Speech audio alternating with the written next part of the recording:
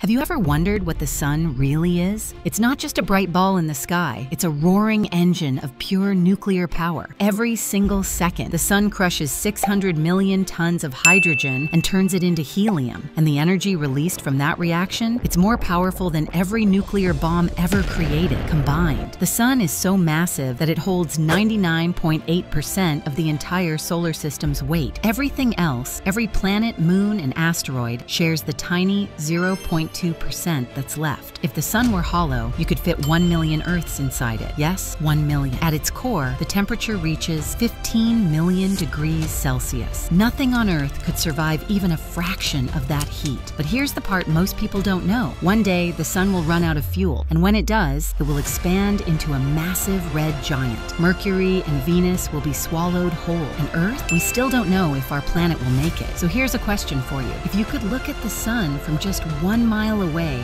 and survive, would you dare to stare at it?